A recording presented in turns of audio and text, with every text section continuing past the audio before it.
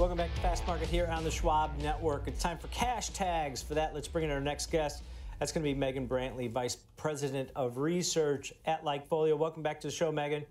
Thanks for having me, guys. All right, so we're talking Disney. You know, with the different revenue streams that they have within this corporation, it seems like the stock's been under some pressure. It hasn't performed as well as maybe the overall market here at this point. But, you know, one weakness in one segment can offset some of the others, but it doesn't seem to be helping the stock much. What kind of data do you have on this one? Yeah, so whenever we look at a name like Disney, I think last quarter, early profitability in its streaming segment still wasn't enough to offset that park weakness. And when we look at things now, you know, streaming and parks are two areas of Disney's business, luckily, that we have really nice insight into.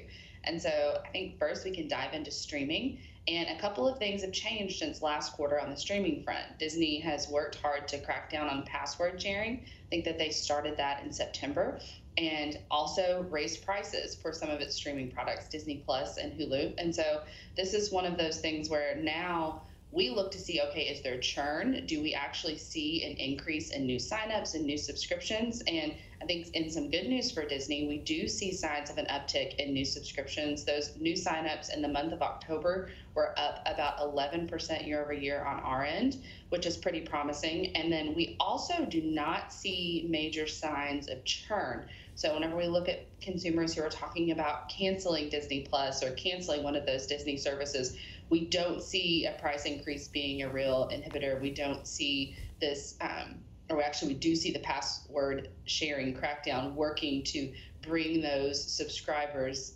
into Disney's ecosystem as paying subscribers now. So I think that on the streaming front, we see a little bit more strength than we saw last quarter. But then on the parks front, we see a little bit more weakness. We see searches for Disney Parks passes, it's Super Genie, Disney tickets, Disney trips, you know, consumer mentions of planning Disney vacations. Those are continuing to temper versus last quarter. And I think Disney alluded to this. It expects a flattish parks revenue in Q4, and we're certainly seeing that. So a bit of a mixed bag on our end heading into this earnings event. You know, Megan, there's so much to talk about with a company like Disney, like from the summer, right? When the middle class consumers couldn't afford to go to Disney and the more affluent consumers were going to Europe. So Disney kind of missed out on both those demographics. I mean, we know that, you know, the media has got its own problems, but I'm going to list you 5 different areas: media networks, parks and resorts, studio, consumer products, interactive. Which one's the key here to get going? Is it as simple as ESPN, you know, carrying the load there for the networks? What is it, I think, that gets them back? Because it looks like they're getting streaming fixed, but they still, and then something else gets weak. Yeah, I think that for us, really, the two major areas, like I said, are the streaming and the parks, where we have a lot of insight. And I think that this is where investors are looking as well. And on the streaming front, we do see signs that Disney is getting its house in order. You know, last quarter it posted a $47 million profit, and a year ago in the same quarter it was a $512 million loss. And so I think that these price hikes, crackdown of password sharing, continued effective leveraging of its ad tier is really helping to prop up that streaming unit and make it more profitable. So we expect continued expansion in this segment.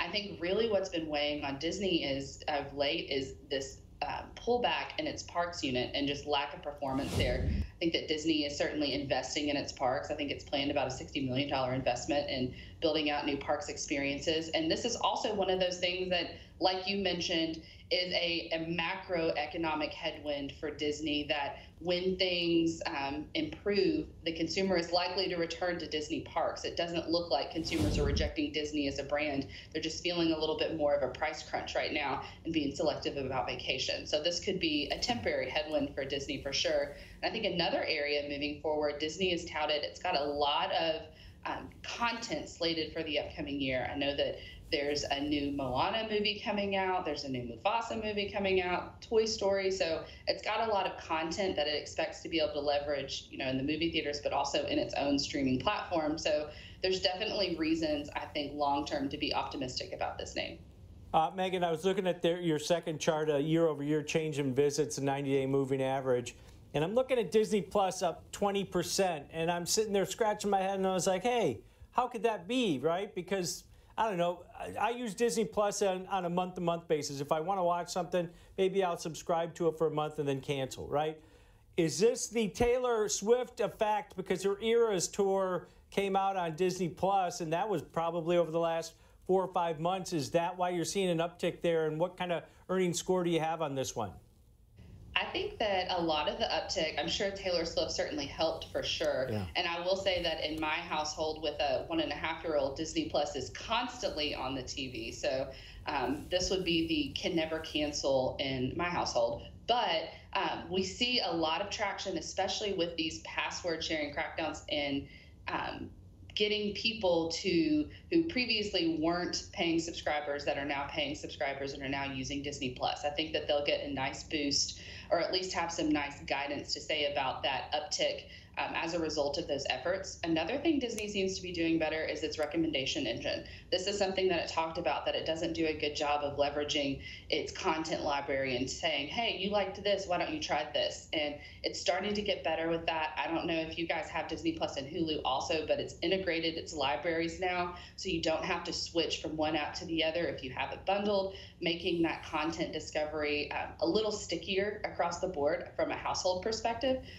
But for us, we don't actually have an official earnings score on Disney. This is such a massive company. It's really hard to nail down, but we do see some outside strength in streaming. We see some outside weakness in parks. So I would say our score would be neutral, would be what I can imagine. But I do think that you could have a slightly or a cautiously bullish outlook, especially long term, just as it gets those streaming costs under control and continues to grow.